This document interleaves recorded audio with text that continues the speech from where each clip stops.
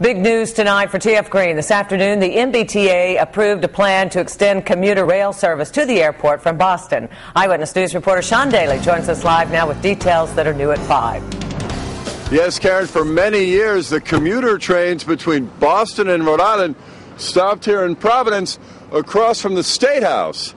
But those days soon will be history.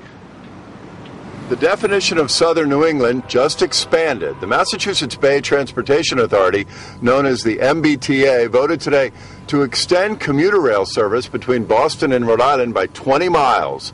Starting sometime in 2011, commuter trains will go well south of Providence to TF Green Airport in Warwick and to Wickford Junction. Governor Don Carcieri is thrilled. It's very exciting because people will be able to go from Kingstown, North Kingstown, Wickford Junction, actually, or the airport, go all the way into Boston, stop at Providence, Attleboro, or vice versa. Governor Carcieri believes the commuter rail extension will strengthen the economic link between Boston and Rhode Island. It promotes jobs, it promotes movement, talent. Talented people can seek jobs. Obviously, I hope more of them in Rhode Island. But, the point is we are linked, and having this commuter rail enhances that linkage.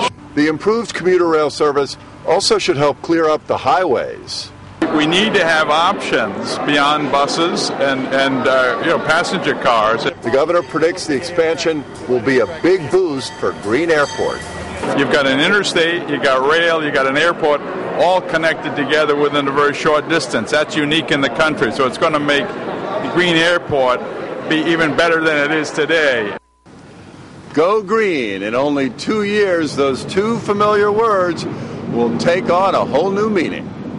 Live at the train station with the Providence Mobile Newsroom, Sean Daly, Eyewitness News.